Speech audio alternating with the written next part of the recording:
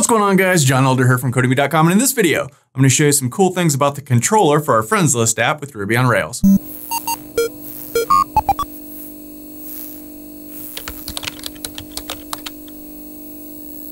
Alright guys, like I said, in this video, we're going to look a little bit more at the controller. But before we get started, if you like this video and want to see more like it, be sure to smash the like button below, subscribe to the channel, give me a thumbs up for the YouTube algorithm, and check out Codemy.com, where I have dozens of courses with hundreds of videos to teach you to code. Use coupon code YouTube1 to get $30 off membership. That's all my courses, videos, and books for one-time fee at just $49, which is insanely cheap. Okay, we are coming right along with our friends list app, and there's not a whole lot more to do. We can tinker with a few things here and there, but the main functionality is done.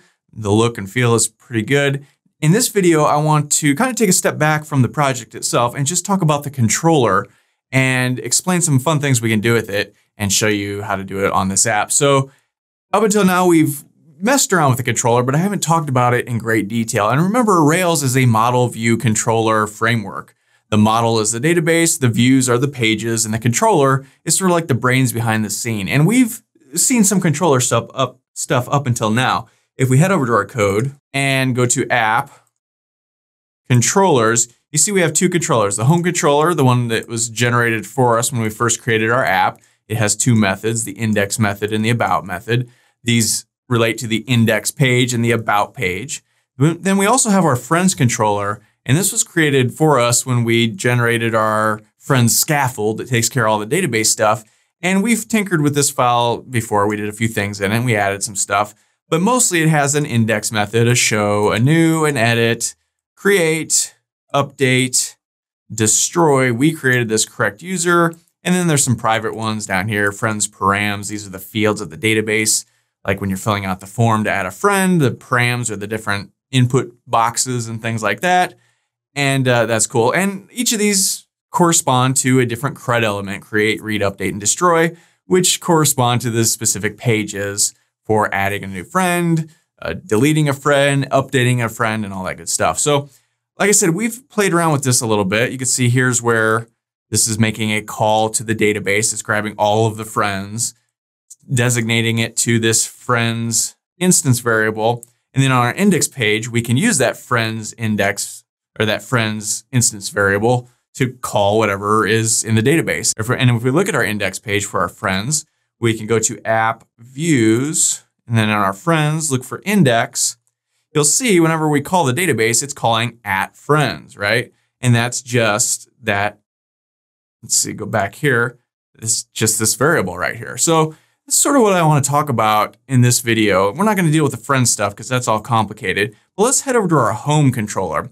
And here we've got our about method. And here we can put stuff that will appear on the about page. If we go back over to our app, remember up here, we've got this about page. It just says about us. There's nothing really in there, but we've got this thing. And so let's play around with this. Now, like I said, the controller is sort of like the brains behind everything. You can write any kind of code in here you want. You can write Ruby code that does anything you want. So it's really cool. Like everything you do here can get passed on to the web page itself by using an instance variable and just pushing whatever output you want. So inside of here, you could write, like I said, any kind of Ruby code. You could call an API from another website using a GET request or something and pull data in, parse it, and then put it out on this page. You can do anything you want. So any kind of program you want to do, you can do it in this function, and then that will correspond to that page. So here we can just go, let's create an instance variable about me. And let's just say, you know, my name is John Elder, ... right? So now this about me instance variable, and it's an instance variable because it has a little @ sign in front of it. Ruby has regular variables too. You could go, you know, about me. But this is a local variable that will just work in this function. Whereas this guy is an instance variable. It will work everywhere, like on our homepage, right? So we've got this about me instance variable. We can copy this. Now we can go to our about page. So let's go to, let's see, app, views, not friends, but we want home. And then here's our about page. And right here, all we have is this about us, right? So if we wanted to, we could put a little p tag. And inside of here, we could write some embedded Ruby, right? And we've seen these embedded Ruby tags before.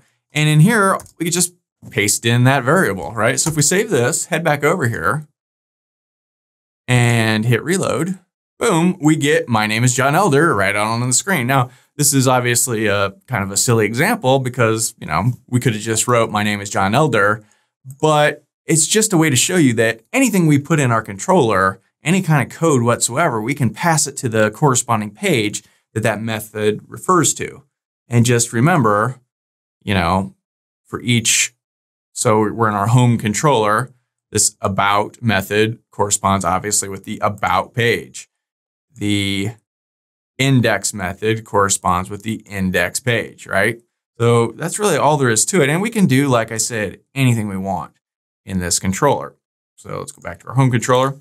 We could just do math, right? So let's say answer equals 2 plus 2, right?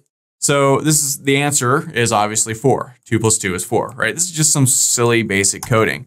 But we can now pass that to our about page, right? So we could say, let's put this on another line. We could say 2 plus 2 equals, and then we can output our answer, right? If we save this, head back over here, hit reload, boom, 2 plus 2 equals 4, right? So now obviously this is not, again, very sophisticated code. Back to our home controller, 2 plus 2, right? But you could have pages of code in here, right?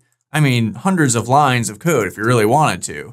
Or you could have a different file holding that stuff and you could reference it in the same way you reference other files in any Ruby code, right? So very, very powerful way to have Ruby basically working on a web page. Now, right, we can do regular Ruby on a page itself, right? We could go inside of here.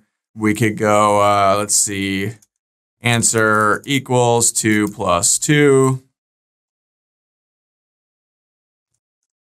Right? And then here we could go output answer, right? And maybe here we would go 2 plus 2 equals, save this, come back over here, hit reload. Again, we get the same 2 plus 2 equals 4. So let's change this around and make sure that actually worked. So let's go 2 plus 3. So here we can change this to 3. So now our answer should be 5. Right? 2 plus 3 equals 5. You can do it that way, right? Obviously. And sort of like Django and Python, you can do Python type things in the actual code of your HTML page, just like we're doing right here.